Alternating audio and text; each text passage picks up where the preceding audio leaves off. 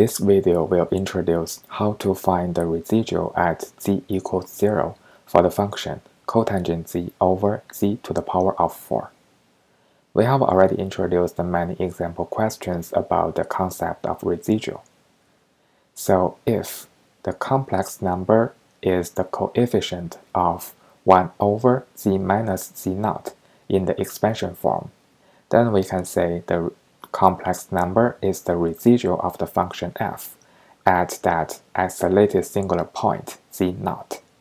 So basically, back to our question, we know z equals 0 is the isolated singular point for the function.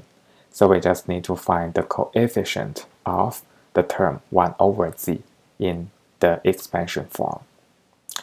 So I think we all know that cotangent z equals cosine z over sine z.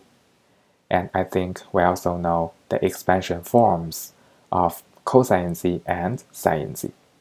So the first step for this question is that we just need to substitute cosine z and sine z into this function.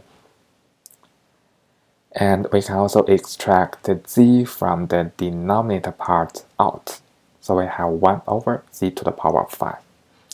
So here, I guess, actually I feel a little bit confused because it is too complicated to me to see this factorial and z to the power of 2, 4, 6 in both the numerator and the denominator parts. But in the denominator part, we noticed there is 1 minus something. So let's make a little bit updates in the denominator part. We have 1 minus the function.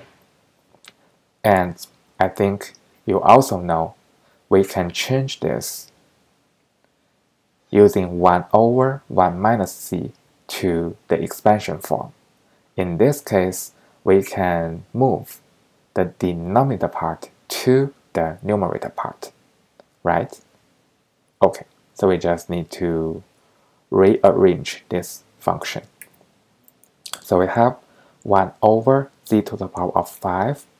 We just copy the numerator part and then change the denominator part into 1 plus the function, then plus the function square, then plus the function to the cube. Alright, so now let's just copy this equation to the next page to continue our question. Based on the definition of residual, we are looking for the coefficient of 1 over z.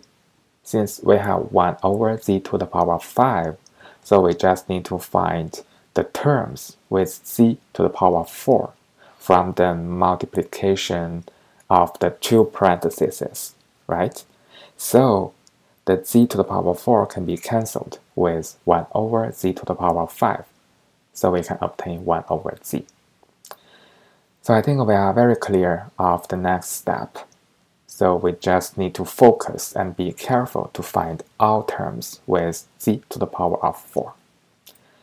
Now let's copy again this long equation. So first, let's take a look.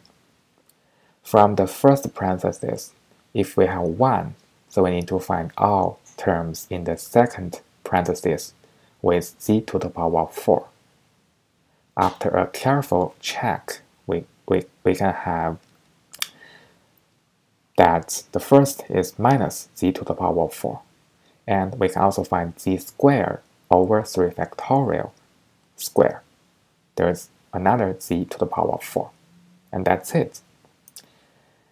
Now let's take a look at the next one. In the first parenthesis, we have z squared. So we need to find another z squared in the second parenthesis. This is the second one.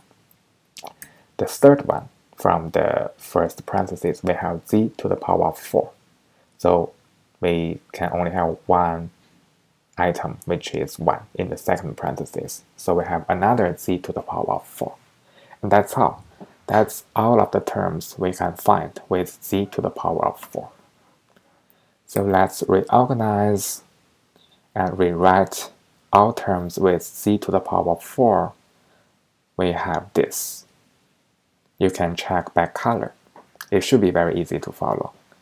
So the next step, we just need to do the simple math to calculate the value of the term with z to the power of 4, which is minus 1 over 45. So you can check with my answer. Let me know if I was wrong. So, based on the definition, we know the residual at that isolated singular point, z equals 0, for the function cotangent z over z to the power of 4 is minus 1 over 45.